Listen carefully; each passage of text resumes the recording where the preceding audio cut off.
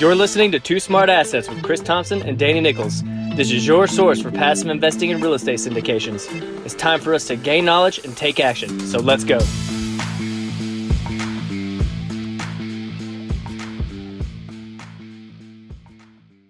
What's going on, everybody? Welcome back to the show. This is the Two Smart Assets podcast. I am your host, Danny Nickles, here once again with my co-host, Chris Thompson.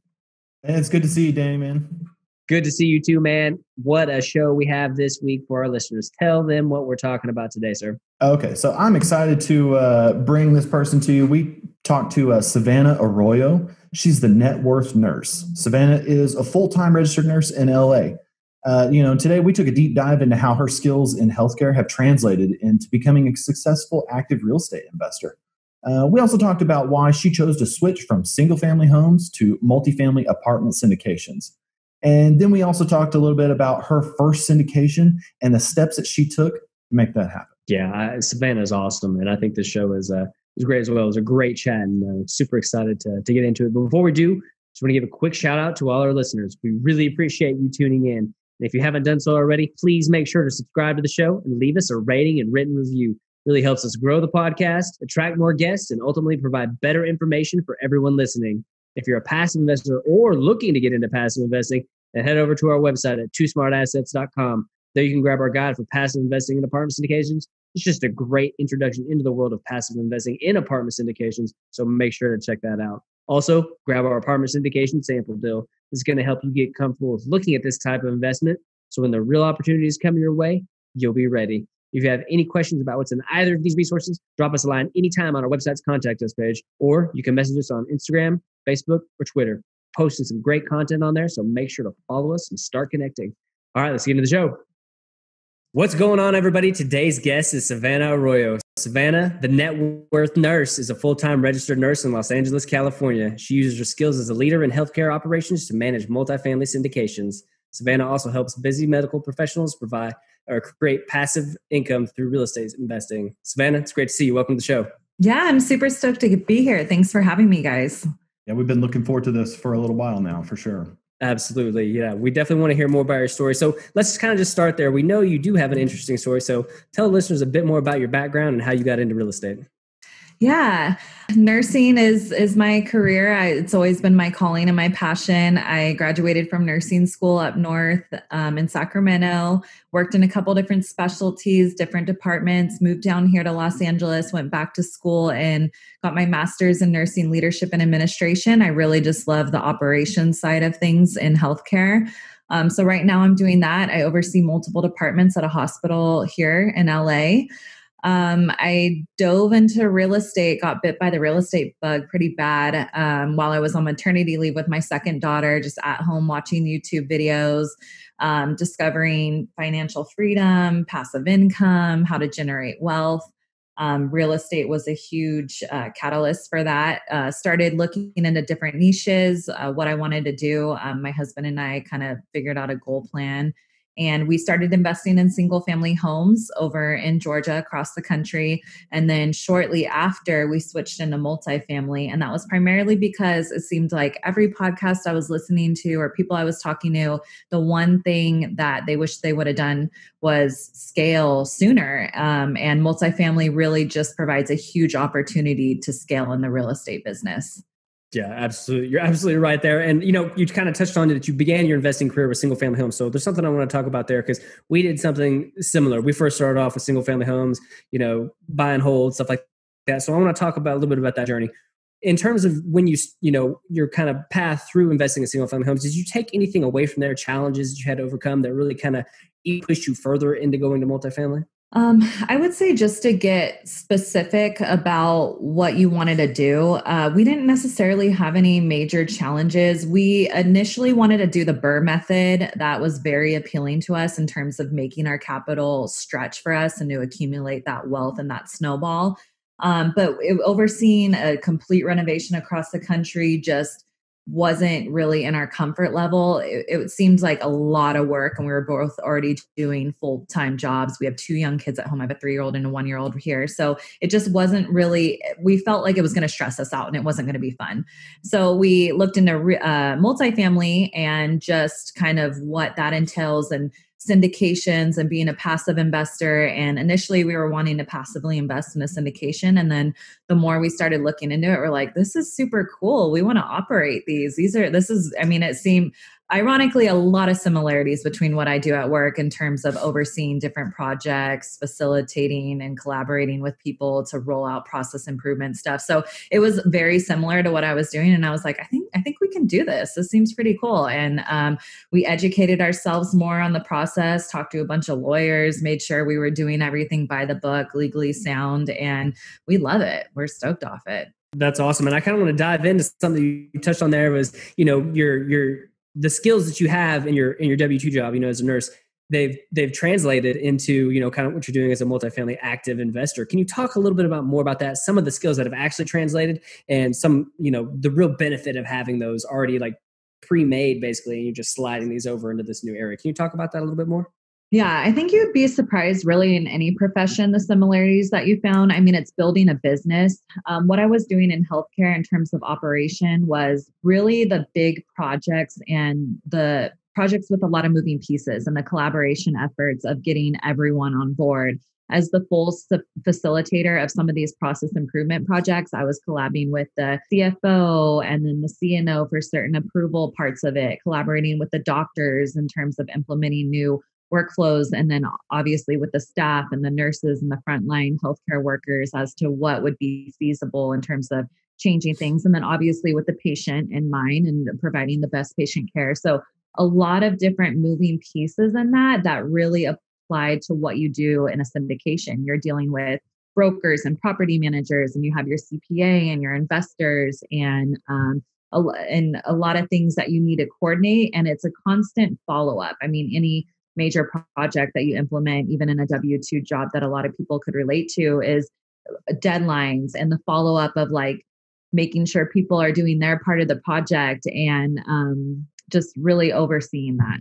And that's amazing. I think there's a lot of good stuff there, and you make a lot of great points in terms of, because I found that something similar myself. I've worked in as an engineer for a while, and a lot of the things that I did before or I'm doing in my current job, they kind of translate a little bit, and I've been able to use that. But I have to say, there are a few areas that I wasn't that weren't translated. They didn't transfer, and so I had to learn these new skills. Have you found that to be true? And becoming an active investor, like, hey, there are skills that I need to learn, and if there are, what are those? Yes, I think the biggest thing for me was the legal side of things. That was honestly what scared me the most, of how do you legally raise money? And in terms of investors getting their returns, what is promised to them and what liability you hold as an operator in control of people's money for these large investments? What risk am I putting myself at by doing these large deals? So that was a huge hurdle that my husband and I really overcame together, and we were on all the calls with the lawyers together. I purchased a couple real estate legal books that were written by CPAs in the real estate world, and talking to other syndicators who have done it and kind of what they've learned along the process on how you can potentially solicit deals and the wrong way to do things. I think learning from people's mistakes was what I wanted to do. I'm like, what did everyone else do that like either ended up, in jail or what? And how can I not do that? Like, what do I need to not do in order to make this work? Yeah, that makes complete sense. And I think that's a great tip for anybody listening, especially if they're trying to get into becoming an active investor. So in terms of that, I kind of want to roll on and keep rolling that on. We talked about education earlier, and, there's a lot of different moving pieces of this, becoming an active syndicator and, the law side of it. And, CPA is just one or two different top areas. What are some of the best resources that you used beyond, just other people that really helped you get you educated and feel like you're ready to just tackle this and get into this niche? Yeah, a couple podcasts. So it seems like any big major podcasts, as I know you guys have like a CPA on there occasionally, or different networking groups and webinars. Some people will bring on CPAs because a lot of us have questions for them. So I made sure to be a part of every one of those. I would scroll through podcasts and find which host they had on that was a CPA, and I would listen to that episode. A couple big books out there. One I got was Kim Lisa. She's a CPA in the field. It's like syndicating legally, raising money legally. And another one I just got, Bigger Pockets book brand. I'm blanking on the title of it, but researching those things. And I know it can be hard. We discovered very quickly when you start talking to actual lawyers about it, they're charging you every minute. So kind of trying to figure out your answers to these questions without hiring on a lawyer and using some of these other resources like purchasing their books. I mean, even Kim Lisa, she has a whole free consultation call. There's a bunch of resources on her website, and educating yourself before you get a lawyer involved in your deal. And then obviously when we did our syndication and we had our lawyer who was drafting the PPM and going over all the SEC rules with us, we were very attentive, taking notes on those meetings and just soaking up everything we could. Yeah, absolutely.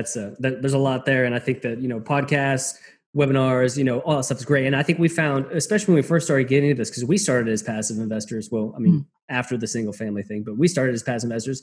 And what we found was really the biggest thing for us, we could sit there and I could read book after book. I could listen to podcasts because, there's 100 different podcasts and, all of this stuff's out there and it's great information, but that only provides so much, So what we found that really accelerated our progress is connecting with other people, like you were saying earlier, whether or not you've joined a mentorship or you're part of a group or whatever, but it's just going out there and networking and talking to those people who are actually doing this thing and have done it, have had some speed bumps and they've overcome those challenges. We found like that's gold.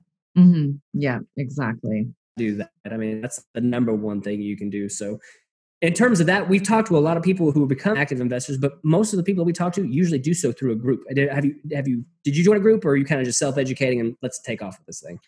Yeah, I joined a group. I have a couple masterminds that I'm a part of. I actually do have a mentor, advisor, coach type thing that we signed up for just because when we were making the transition from single family to multifamily, there are a lot of similarities. Of course, it's real estate and the transaction process overall is pretty similar.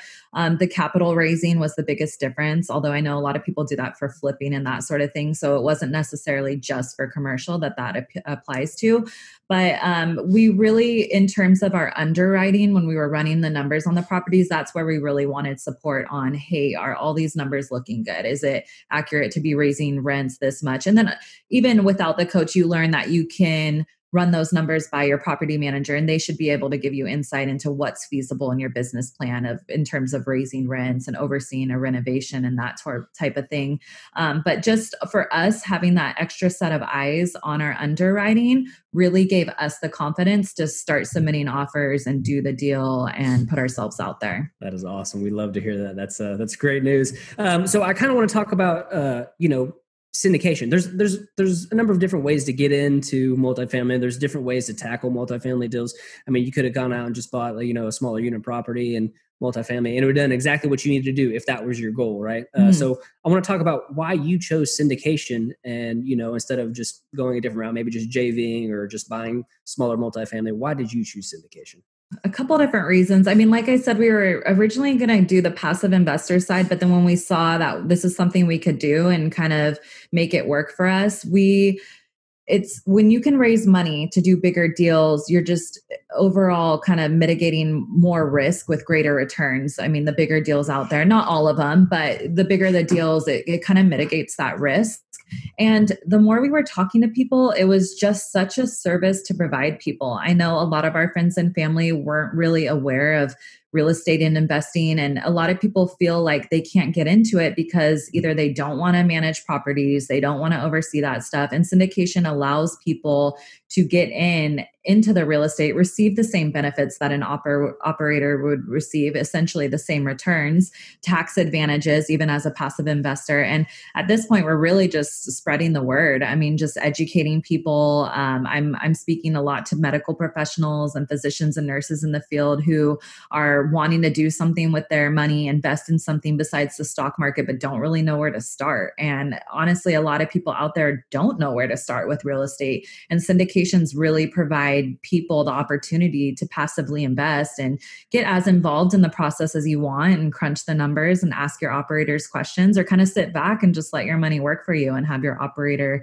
do everything. I love the fact that you bring up, educating others, because that's the whole reason why we started this podcast is just to educate others. Because when we found out about syndications, passive investing in syndications, light bulb went off. I'm working over like 100 hours a week Right. what am I going to do with this money? I'm trying to do single family over here, but it's going okay, but there's a better way to do this. And that was it. And so when I found it, it was like one of those things, like maybe Chris and I talk about this all the time. I wish we would have learned about this long ago. And it was just one of those things. But yeah, so the fact that you're spreading the word is it's pretty great. So Chris, you got something? I'm curious, like, well, I don't necessarily want to change the subject, but I like to pivot here. Like, you go through, you spend all this time like educating yourself and really digging in, before you get going. And I realize, there is that fear of like, I need to do this right. I don't want to get in trouble. And plus we're dealing with other people's money. So that's its own separate fear in itself. Once you reach like a certain point and you're ready, whether you have a deal yet or not, I'm not sure, but like, you're ready to begin pulling the trigger. And then I'm curious, about your capital raising, how are you, cause I know we got to get creative a lot to source that money, source that capital. I'm curious, like how you went about that, like maybe with your first deal, or how you got that ball rolling once you're ready, I guess. Yeah. So in terms of taking that first step, I think that was huge of having my husband on board with this, because we bounce ideas off each other. And I think that even if I had all my ducks in the row and everything was lined up and I was ready to go, it would have been hard for me to take that plunge without him by my side, having somewhat knowledge about it and being like, all right, we're doing it together, like a team thing. And I know a lot of people partner up, or they have that support person that really just kind of gives them the motivation and the extra push to be like, you can do this. Even before my first presentation that I had, I was super nervous. My husband left me a little note, like, you can do it, talk slow, you got this, that sort of thing. And that helps me, having that support in terms of taking that first push.